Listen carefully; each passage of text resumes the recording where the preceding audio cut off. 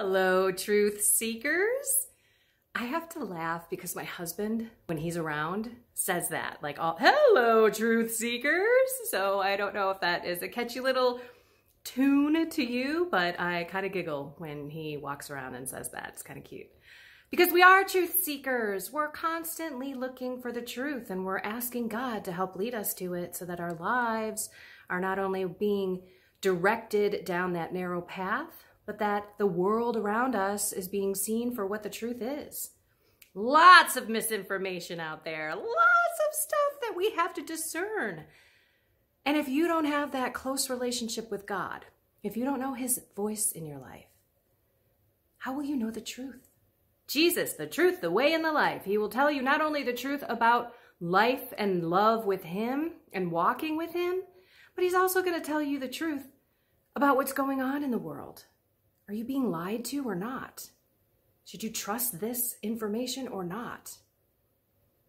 I just feel like so many people are swirling around and they are listening from like the spiritual side to all of these visionaries and all of these people and wondering, okay, well, what they say must be true, what they say must be true, but yet they don't have their own deep relationship with the Lord. They don't know God's voice in their life. That is why I am doing what I'm doing, because I'm all about helping you deepen your relationship with God and the beautiful Catholic faith, understanding the faith and how to leverage the faith in our walk, those beautiful sacramental graces that are there just waiting for you. But first, really, we need to have a relationship with God. And what does that mean? That means walking with him, grabbing his hand, talking to him all day. It doesn't mean that you get up in the morning and you pray, and then you get up or you go to bed at night and you pray. But the whole day you don't think about God. You don't call him into your daily activities. You don't ask him to put the words in your mouth. You don't ask him to show himself through the people, nature, TV, media, whatever you're reading and listening to. God's everywhere. And if we're not in tune to his voice, we are definitely not going to know his will in our life. And how can he direct us to the truth? So it's a walk that we must do every day with God all day, all day. Sorry, I keep moving this thing around, but I keep going into my messy bed over here. I figured, hey, I'll have you go look over there instead if you're looking behind me. I'm like one of those people where I just look behind the person on the screen sometimes like, oh, what do they got in their house? Anyway, well, hey, you want to look at it? There's my bed, always unmade. There's my bathroom. That's it. Okay, back to the point at hand. You must walk with God. This is not a part-time gig. This is not, I'll check in with you now. I'm going to go do what I want to do all day long, and then I'll check in with you at night. Seriously, now is the time to take your faith seriously. We're in a flippin' battle. Yes, flippin' battle. I said it. I've given up swearing, but I need to have an extra punch here because I think that some people are just not taking their life seriously. Thinking about it by putting purpose and meaning behind it. Inviting Jesus into every task of every day. And it changes the task. It changes the task. I always use this example, so I'll try to use something else. Okay, I don't really like cleaning the house. The worst parts of the house are the toilets, laundry, the kitchen. That's like the whole house. But I hate it. I hate it. So when I am going to do it, no matter what, I am asking God to help me vacuum. And then the minute I ask him to help me vacuum, all of a sudden I am happy that I have a floor and a carpet to vacuum. And then I have a vacuum. And then I have electricity to plug the vacuum in. And then when I'm done, I have a garbage can and a garbage company that comes to pick up my garbage, my dust and dirt from my house and take it away. Every time you ask Jesus in, it changes the task. It changes what you are doing. Invite him into a meeting.